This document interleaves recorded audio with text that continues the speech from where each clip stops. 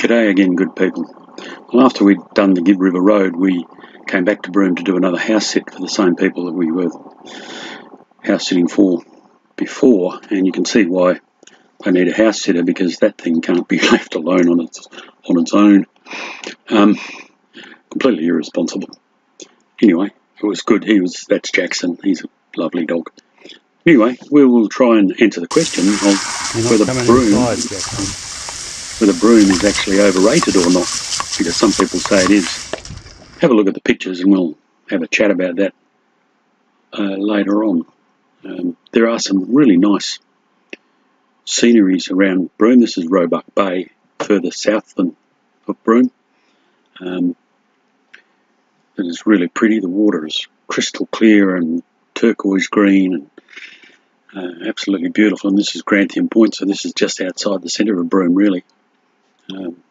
Very nice spot.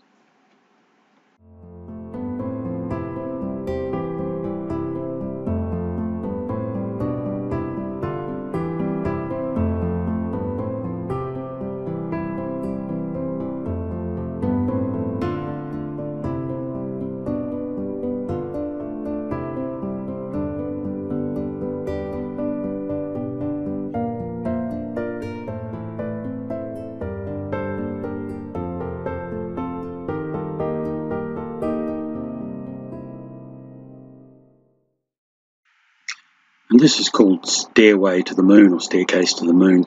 When you get the correct juxtaposition of the moon, the full moon, and the low tide on the mudflats, you get this staircase type of effect, and it's quite famous all up and down the Pilbara and the Kimberley.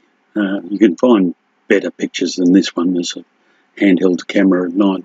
It's not the best, but you can get the effect there. It looks pretty neat, and it was a beautiful evening. And this is the very famous Cable Beach. That's well worth going to, especially at low tide. You've got a huge expanse of sand and water, and the camels, of course, there's 3 lots of camels do tours up and down the beach, and at sunset, and you can get a cold beer as well, so that's really pretty neat. And then the Sun Pictures are the oldest open air picture theatre in the world. They opened in 1903. And we went along one night for a movie night, just to say we'd been, really. You sit in these canvas deck chairs, which you might remember from when you were a kid. And yeah, it was very pleasant out there. You know, the weather in that time of the year is absolutely beautiful, so pretty easy to take.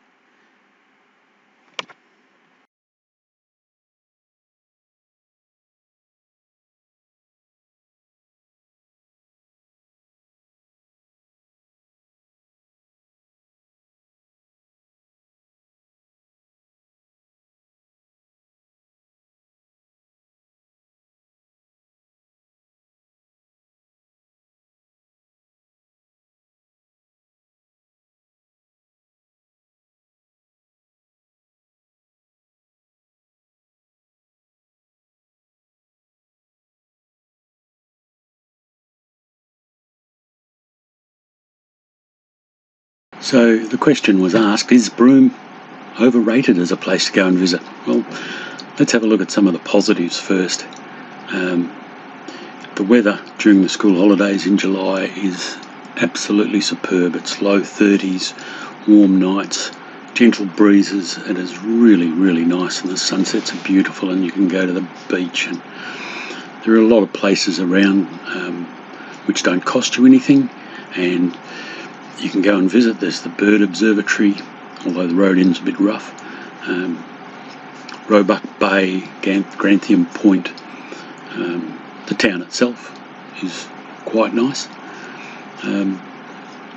You saw Horizontal Falls. That does cost you something, and that was something we did. You can go up to James Price Point, and there's dinosaur footprints actually at Grantham Point, just out of town, and at James Price Point. You can go up there, and that's pretty good.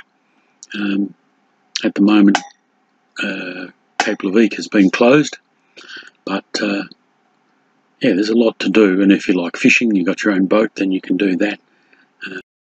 there are some good shops if you're into art or photography. You want professional photographs of the area. There's some nice markets at the old courthouse right in the middle of town on Saturday and Sunday. So there's lots of good things to do in Broome that are not don't cost you an awful lot, so that's good. Some of the negatives are Chinatown is not Chinatown really. It's just a shopping precinct. There are a couple of Chinese type shops around. Some of the restaurants are a bit, I think, overrated or overpriced anyway for what you get. We didn't go to all of them, I must say, or anywhere near all of them, but the couple we did, we thought they were overvalued. And the other thing is that a lot of these tours and trips, particularly if you've got a couple of kids in tow, will cost you quite a bit of money. So the horizontal falls, $800 to $1,000 a head, and I'm not too sure what it is for kids. If you want to go out to Willie's Creek to have a look at the pearl farming, etc., it's $125 a head. So you could spend a lot of money doing trips.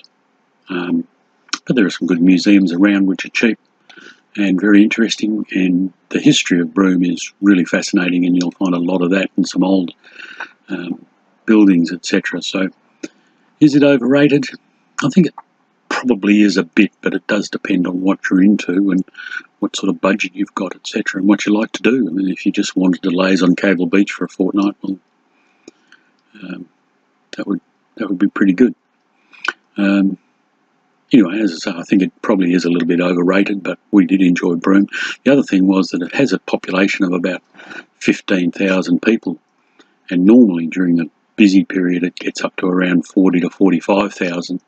And this year, because people can't travel overseas and they didn't travel last year, etc., I heard estimates of 60 to 70,000 people. So everywhere was crowded.